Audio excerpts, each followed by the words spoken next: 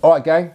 So, short and sharp, in and out, because I know that's what people like. So, first today, we're going to look at MISTCOIN.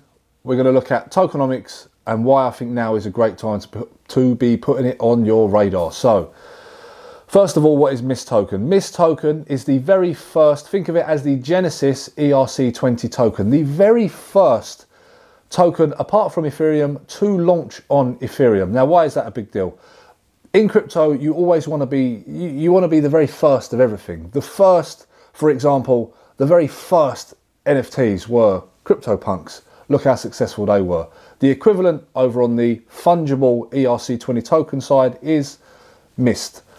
It was created by the core devs at Ethereum, kind of as a bit of a test, and this what then became the ERC20 standard moving forward, and launched probably one of the most, well, an absolutely legendary era of ERC20 tokens, launches, etc. So, you always want to be on the first mover, and you never get a second chance at being first. So no matter how many projects come after, whatever ERC20 projects come after that launch on ETH, you will never be able to be the first. So it will go down. It's almost like owning a little piece of ETH history. So that's one of the things I really like about MIST. That's what kind of caught my eye. So firstly, what is MIST? Secondly, tokenomics. There's only ever going to be 1 million of them. 1 million is the total token supply. Talking to the community over the last day or so, there is about 300,000 in circulation. That gives us a market cap at the current price of about $1 million, $1.5 or so million circ. Fully diluted, you're looking at around about a $3 million market cap to own a piece of ETH history. That was kind of what jumped out of the screen at me. I couldn't believe that, yeah, we're getting a shot at owning a genuine piece of Ethereum history, and it's sat at around about $1 million market cap. That to me is completely and utterly fucking insane. That was why I'd done about an hour or so of reading, and I aped. I couldn't help it. I really like the lore. I like the backstory. I'm a huge Fabian Vogelsteller fan, who is the one of the core ETH devs. He came up with MISTCOIN. He's also, for those that don't know, the founder of Luxo, which is another project I'm very, very bullish on. And this thing is sat at around about $1 million market cap. But there has been a problem, and I'll tell you why. Much like CryptoPunks, to be bought and sold on Uniswap, for example, CryptoPunks needed to be wrapped because they were missing something in the original contract. MIST was exactly the same, or is exactly the same.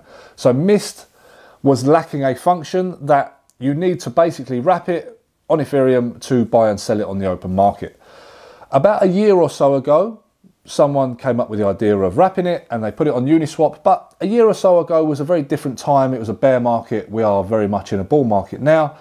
So a year or so ago, someone wrapped it, put it on Uniswap, but there was such little liquidity that you could only trade it up to about $10 or so. There was no liquidity above that token price for the buys and sells. So it was capped at like a $10 or so market, a $10 or so token price, which people in crypto are here to make money, right?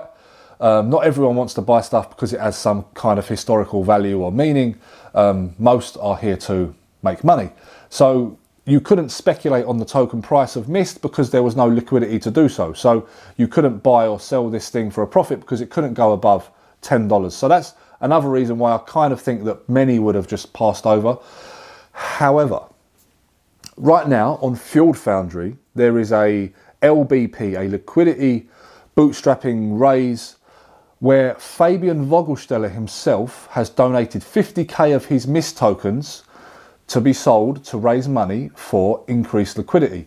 Increased liquidity means that there will not be a cap on that token price. So whether you understand that stuff about the liquidity and all that sort of, just hear this, right?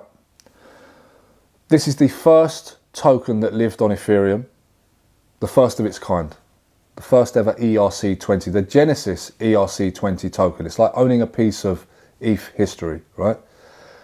For the first time ever, on Friday, when the extra liquidity gets added to Uniswap, you are going to be able to buy and sell this token without price limitations. Before there were price limitations, you could only trade this thing up to around $10.